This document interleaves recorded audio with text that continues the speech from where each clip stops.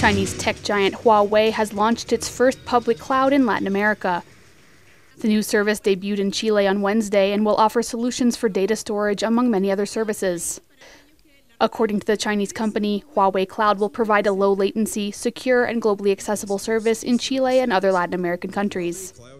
这个云服务大大降低了这个企业的投资成本，提升了企业的运营效率。越来越多的企业呢，将会把这个内容 IT 迁移到云端。云呢，将帮助这些企业更好的创新，更好的了解和分析行业趋势。 最终助力企业市场的市场竞争力的提升。 Latin America is one of the fastest developing public cloud markets in the world. According to Huawei, by 2025, all countries and companies will integrate technologies like 5G and artificial intelligence into daily life.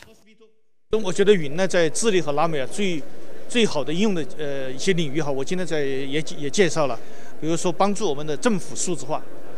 帮助我们政府啊、大企业啊，用这个云和人工智能来提升他们的效率，来改进他们的流程，而且呢，这个云和大数据和人工智能还能帮智利的在预防自然灾害，提前给大家进行告警，还有呢，包括很多的包括介绍的金融业，还有物流，交通运输、港口、机场，好吧？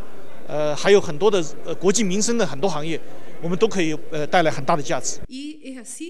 According to official Chilean sources, the cloud will serve to help the country expand its telecommunications infrastructure. Additionally, a public cloud will help entrepreneurs and small and medium-sized enterprises to open their businesses faster and cheaper.